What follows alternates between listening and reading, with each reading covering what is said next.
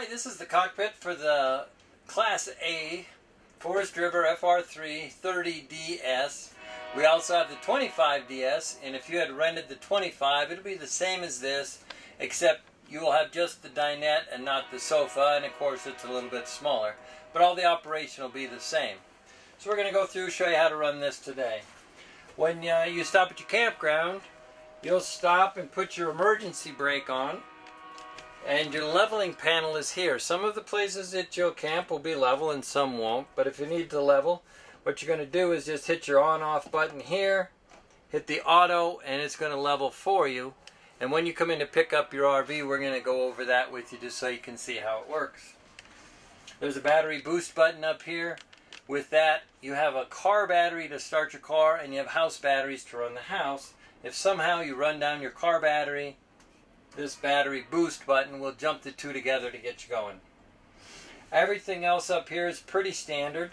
You do have a button on the end for a tow haul button. If you're driving in the mountains, you get going up the passes at about 40 to 45 miles an hour. This will shift down. When it shifts down automatically, we recommend just carefully pulling it down into 3 and pushing your tow haul button on. That way you'll be able to drive up the mountain at about 40 to 45, steady without it trying to shift up and down. And when you come down the mountain, even more important is that it will keep you from having to brake. So that'll keep you slowed down enough that you shouldn't have to brake much. There is a backup camera on your radio system. We'll show you that when you come in. This unit has shades up here in the front. So you have a shade that you can pull down and pull up.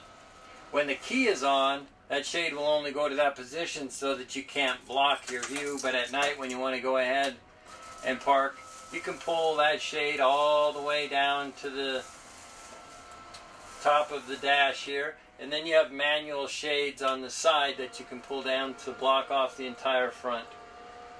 Both the driver's seat and the passenger seat up front will recline, and they'll swivel to be recliners as part of your living room.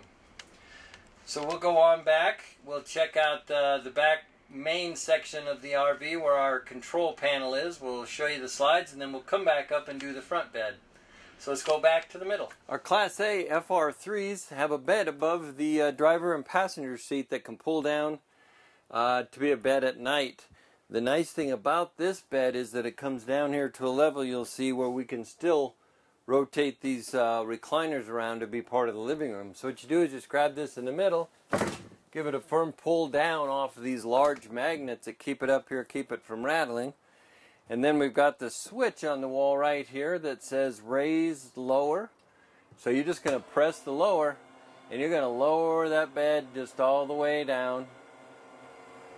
Just hold that button down and it'll come all the way down. Once this bed gets all the way down, it's flat, you just lay it out. And it's good until you're ready to put it back up. Once you hear that motor stop, you just release the button and adjust your cushions. When you're ready to put it back up, you do the same thing. Just pop that cushion over just a little bit, set it in there, and raise it back up. Just hold it on the raise button until it gets back up to the place where that motor stops again. Once that motor stops, you want to be sure to let go of the button.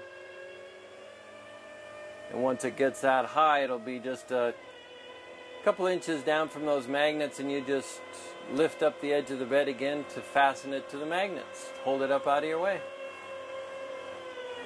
Hear that motor stop, let go. Lift it back up to the magnets, and it's secure to go again. Now let's go check out the mid part of the coach. We're back here in the center of the FR3. That's where the control panel is for your entire coach. At the top here, you have tiny little buttons that you press, and the lights will light up.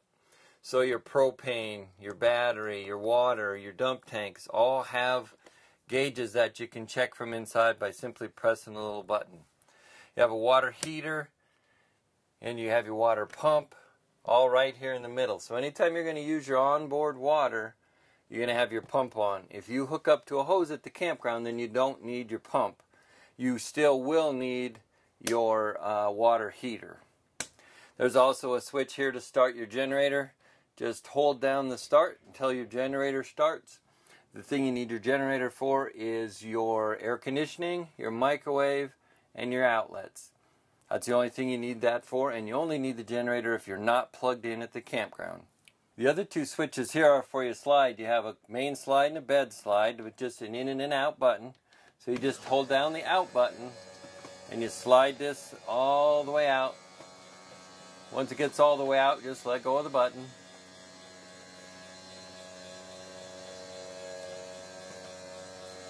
Just hold that button down. We're changing this thing from a motorhome to an apartment all of a sudden. Gives us all kinds of space in here with these big slides in the A.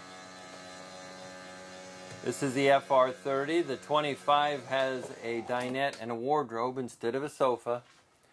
So this one has the sofa. The sofa there has a couple of footrests. The one thing to know about the footrest on these is that when you put this footrest out, you can't just push down on it to get it in. You pull it up just slightly to get that to snap back in. And then you have your hide-a-bed underneath, of course. This table comes right off the legs. These legs just come out of the floor. And it lays right on the rails here on both sides, the table does. And these cushions there, and there's one extra cushion that'll be in your bedroom that fits in the middle there to make your other bed. So you have all this seating right across from a big TV right here in the living room. You're not looking up to the front to view the TV. And that's right here in the middle. It's also a cabinet for you. So there's cabinet space in behind it. You've got your stereo system here with your DVD player, full kitchen, your stove in here. All you do is you turn on your burner to light, hit the spark to light that. If you're going to use the oven, this sparker does not light the oven.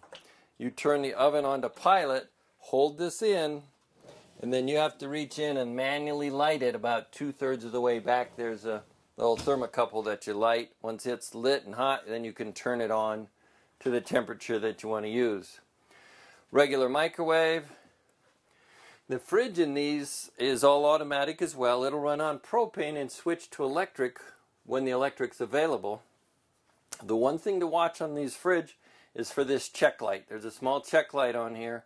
If that light comes on, somehow the fridge went out, what you want to do is just turn it off, turn it back on, and that fridge will relight. They all have a separate freezer and a fridge. Not quite as big as your one at home, but a nice large size in an RV. And then in the back here, you've got your shower in the middle. Shower head has an on and an off so that you can save some water. The toilet has a foot flush. You just press the pedal to flush, and there will be chemical and toilet paper under the sink in there for you. The bedroom, you also have the second bed slide, so you're just going to press out to slide that slide out. And just hold it down until it gets all the way out, just like you did the other slide. Once it's all the way out, you're ready to let go of the button, and now you have a walk-around king bed. All of our Class A FR3s have a king bed with a TV in the bedroom and extra storage in the bedroom as well. When you get ready to leave camp, all you're going to do is just the opposite. You're going to press these two one at a time. It doesn't like it if you do both at the same time. So press the slide button and slide the slide back in. We'll just slide it in until it stops and let go, and then we'll slide the living room in until it stops and let go, and then you're ready to go camping. This is the FR3, the 25 and the 30. The one that we walked around today is the 30. 25 is very similar, but it has a dinette and a wardrobe. There's no sofa in the 30. Thanks for visiting B&BRV. Hope you have a great time on your trip.